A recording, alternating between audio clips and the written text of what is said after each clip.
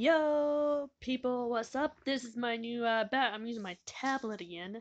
So this is my background, what I have that I downloaded for the Titanic 3D something from Google Play. I don't know if it is on iTunes, but I haven't looked, so I decided to show you this lovely background, how awesome it is.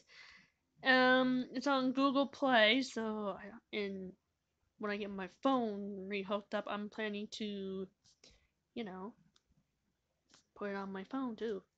Because again, I love Titanic. It, it, the submarines, you know what I'm going to call them? James Cameron and Friends! James Cameron and the expedition team again. Exploring Titanic.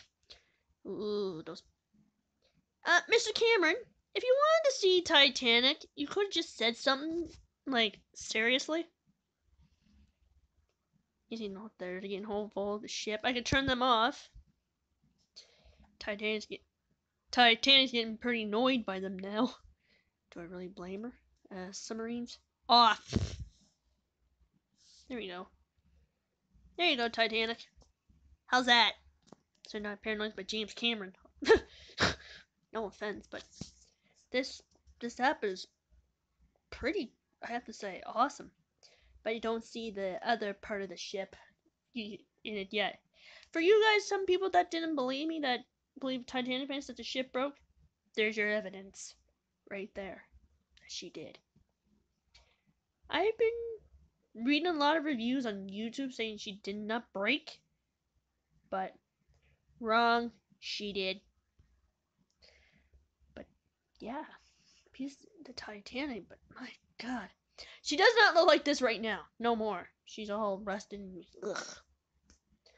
No offense, Titanic, you're still beautiful. Mwah. I still love you. No matter what. Don't need a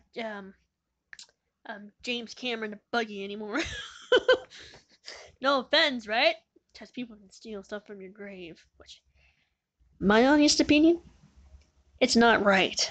So yeah, Titanic 3D in the full version costs money. So this is probably the demo version, the free version. So yeah, Titanic, folks. So yeah. Anyway, guys, catch you on the flip side.